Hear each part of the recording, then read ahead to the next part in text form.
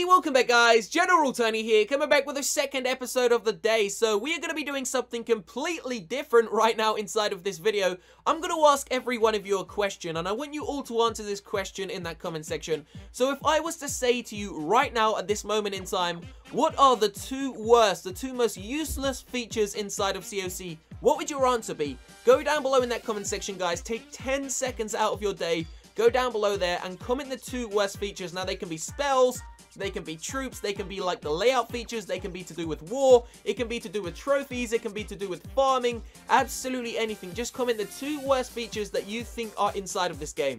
So I'm about to show you the two worst features which I think are inside of this game. Now please remember guys, these are just my opinions. I'm not being mean to Supercell. I'm just saying that these two things, they really don't belong in the game anymore, and if they do, they definitely need to change. They need a buff because they just don't work at all, and I've never seen anyone use them anymore. I mean, one of them hasn't been used for such a long time, and it's just kind of sitting there inside of the game. So we're not going to waste any time. We're going to get ourselves into an attack, guys, and I actually have one of the most pointless features, I believe, inside of my army right now. So if you were to look down at the actual troop composition and spells, which one of those features is just way too expensive, takes too many housing spaces? Yep, you guessed correctly, guys. I am talking about that brand new level 4 maxed out clone spell. It is the most pointless thing inside of the game. It takes 4 spell placements, which is insane because that's 2 regular spells and 4 dark elixir spells, and it just doesn't fit in the game. So I'm going to demonstrate to you guys. This is a Town Hall 11, 2 single target Inferno Towers. We're using just a standard farming army, a couple of giants, a couple of wizards, a P.E.K.K.A,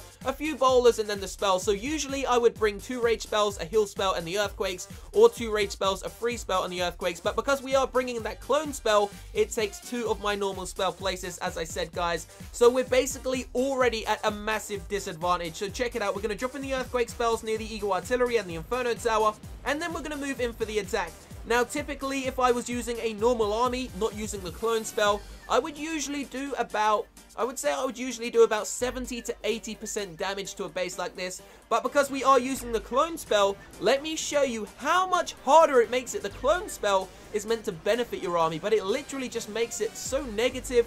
It has no beneficial aspect to it at all, guys. So check it out. We're going to go in with the Giants, pop the Grand Warden's ability, make sure that the Eagle Artillery doesn't do too much damage. So there goes the clone spell. You can see 4 housing spaces, and it clones 6 maxed out Giants, guys. So it does a total of 30 housing spaces if you do have a maxed out clone spell. They've already pretty much disappeared. The last ones are about to fade away now. So that spell is about to completely go. There it goes, guys. And that costs 4 spaces. That is insane. 4 spaces for a 10-second spell, which basically does absolutely nothing. I would rather have a free spell, just 1 free spell, than that clone spell, guys. And look, we're only up to 46% damage. My army's been absolutely destroyed, guys. 47%. The queen's gone down. The king's gone down. There is literally nothing left. But luckily for me, I decided to bring a couple of archers because I know how bad the clone spell is.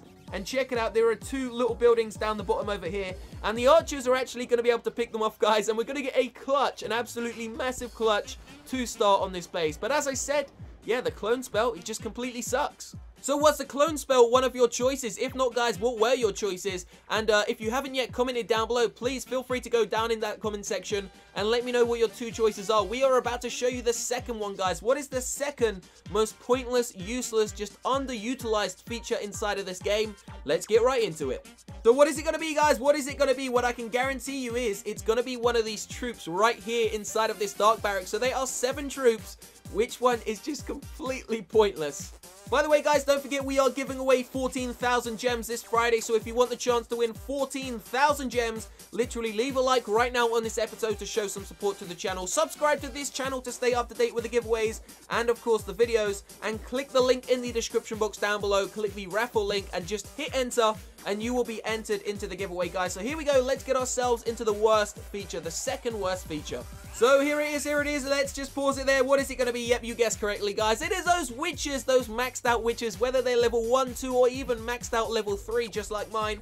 They have no place in this game anymore. No one uses them. And I think, to be honest with you, they completely suck. Now, obviously, the witches used to be the most powerful troop in the game. There was no questions asked. Before the Valkyries were buffed and they were nerfed, before the bowlers were buffed, the witches were the most powerful troop inside of the game. How strange is it that the best troops have always been dark troops? The witches, the Valkyries, now the bowlers are probably better than the Valkyries, to be honest with you. But it's very strange. Supercell just cycles, they literally cycle through the Dark Troops and make one good and then one bad. So it is quite strange. But I must admit, guys, you're about to see why these witches are so damn bad. By the way, we were just kind of messing about with the skeleton spells. I would not advise bringing that many skeleton spells, guys. It really doesn't work. Check out that Larry army, though. It's insane. Check it out. Big bomb goes off, takes out 4 or 5 witches, but there's going to be a second big bomb just inside of here, and it's going to take out about 10 witches with one giant big bomb. Now, as many of you know, guys, the skeletons no longer trigger the trap, so watch this, watch this. I don't know how many witches are there, but they're all gone. They're all just dead. Look at that. It's a graveyard of witches. There is no way that they are even like, who uses them anymore? Does anyone even use the witches? So watch this, guys. This is where, just like the first raid, somehow I managed to clutch the victory here. The Grand Warden is still alive, the Grand Sniper. Those last skeletons are about to die, and the Grand Warden turns back to the Town Hall and secures me that 1 star. So luckily enough, we had some real luck inside of these 2 raids, but this just demonstrates how bad the witches are and how bad those clone spells are. So those are my 2 worst features inside of CoC right now, guys. The witches, those maxed out witches, whether they're level 1, 2, or 3, they just all completely suck. And of course, that clone spell. Now, if it was my choice, if I was to be a Supercell developer, I would reduce the clone spell to 2,000 spaces, not even 3. If you made it 3, it still wouldn't be worth it, guys. It needs to be reduced to 2 because no one uses it. Not even the legendary players have used it, and they're like the best at making these awesome army compositions. And the witches, to be honest with you guys, the witches have 2 choices. I would either say reduce the witch actual troop spacing. So instead of, I think, how many spaces do the witches take up?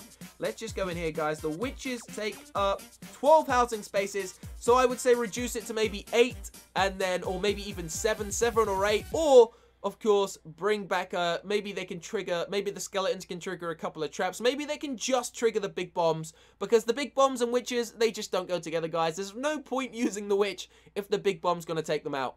So remember, that is just my opinion. Don't forget, guys, if you want the chance to win that 14,000 gems, simply leave a like on this episode to show some support to the channel. Subscribe to this channel right now to stay up to date with the videos that we do on a daily basis, guys. We do Clash Royale and CoC videos on this channel every single day. Don't forget to enter the raffle in the description box down below. Let me know what are the 2 worst features inside of this game currently. I will try to reply to as many of you as I can and see what your answers are. So I will see you very shortly for another one. Have a great day. Love you all, guys. We are approaching 550,000 subscribers, so I cannot thank you enough for the constant support. Have a great day. Peace out.